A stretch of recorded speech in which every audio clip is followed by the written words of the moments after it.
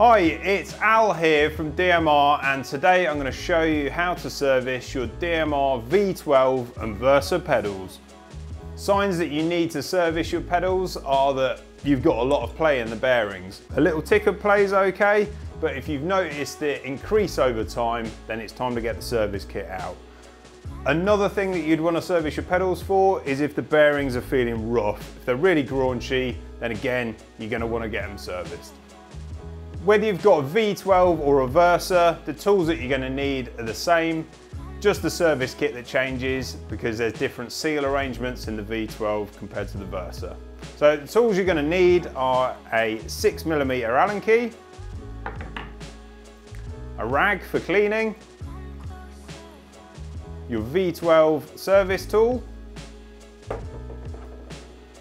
a 9mm thin-walled socket with a driver, a torque wrench, some grease, some abrasive paper, some bearing fit such as this 638 Loctite, and the correct service kit. Okay, let's take the pedal apart. So we've got a V12 here. This is a left-hand pedal and that will be important in a moment. So we're using our Allen key to undo the end cap. It's the same on the Versa, although it is a different end cap. Remove that. You won't be needing that because you do get a new one in your service kit. Then we're using our thin-walled 9mm socket.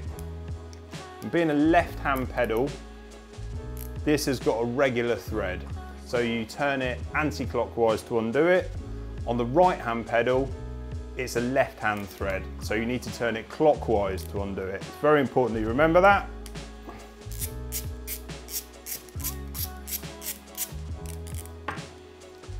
Remove the nut, and now we can pull the pedal body away from the axle.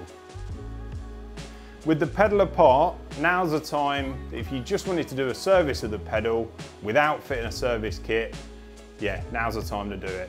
You can give it a good clean, re-grease it and put it back together. Once you've taken the bush out, you pass the point of no return and you do need a service kit.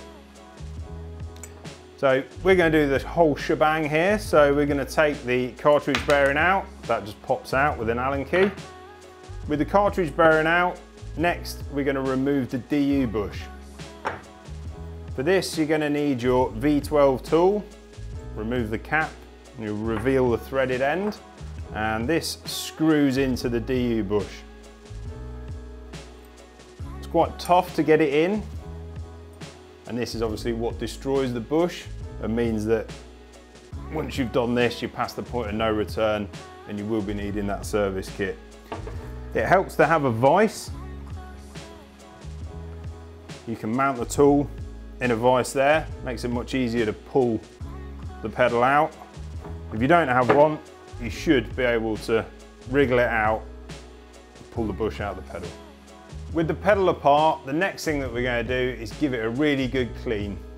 Now this is the same regardless of whether you've got a Versa or a V12. The only difference is that on the V12, you've got this one extra seal.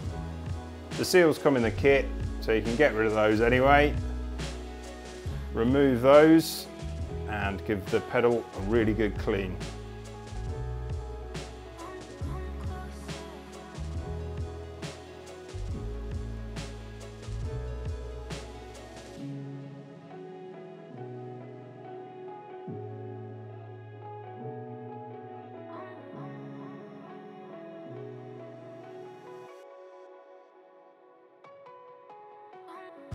Now that everything's nice and clean, next thing that we're going to do is we're going to check the axle.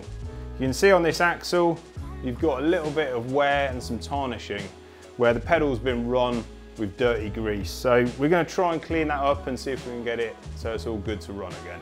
You're going to need your abrasive paper here.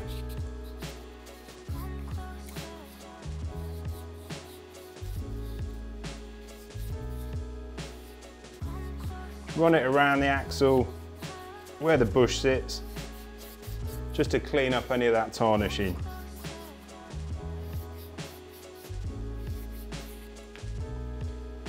give it another check. As long as there's no big pits or anything, then it'll be good to use again.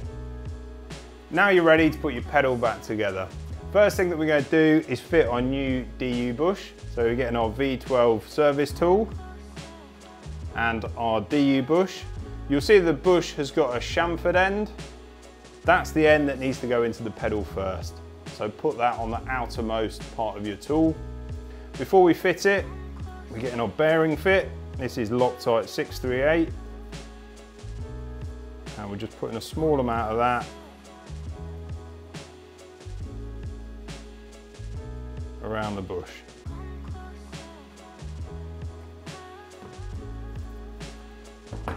Then we can insert it into the pedal.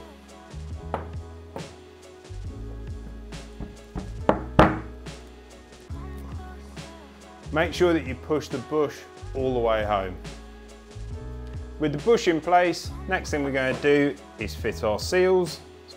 Here you can see the difference between the Versa axle and its single seal arrangement and the V12 and its twin seal arrangement. So we've got a large seal here that slides onto the axle, and then our smaller seal that butts up against that one. With the seals in place, we're going to grease up the axle. So we put plenty here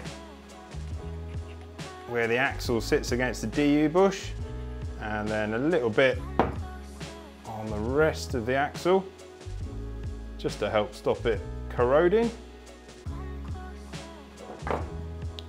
Taking our pedal body, I'm going to drop in our cartridge bearing that just sits into the end of the pedal body, and then we're fitting our axle.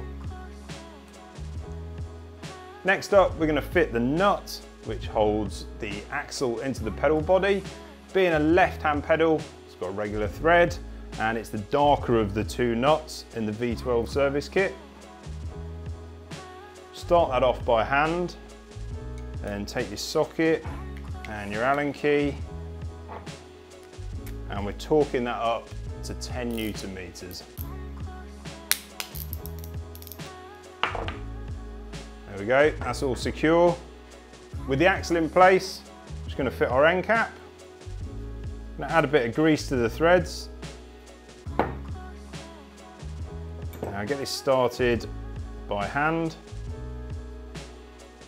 and then finish off with our 6mm Allen key. Tighten that down, and that's the pedal complete. So all you need to do now is repeat for the other pedal and you'll be ready to ride. If you've got any questions at all, then hit us up at info@dmrbikes.com, or if you need any further information, we've got loads at the website, dmrbikes.com. Thanks very much for watching, and we hope to see you next time. Cheers!